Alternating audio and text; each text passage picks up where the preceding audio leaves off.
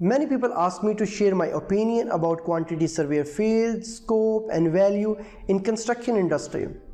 I don't have one line answer, but let me share a true and short story. It may help you to learn more.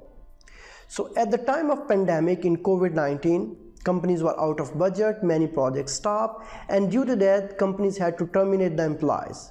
It was a very unfortunate situation, but at that time, one of the company requested me to visit their office related to QS services. Well, this is one of the company where I have visited multiple times before the COVID. So on my visit, I see the office was quite empty. There were only few employees working.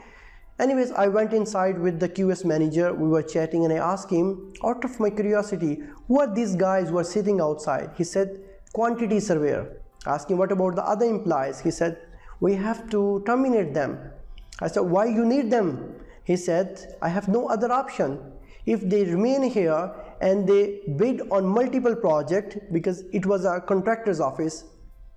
So he said, if they bid on multiple projects, I may have opportunity and chance to win 5 to 6 projects.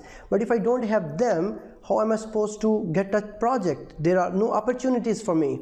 So I need quantity surveyor on first priority. Once I have a project, I will hire a site engineer. I will hire a designer to make a shop drawing. I will hire an accountant or IT person to manage the office.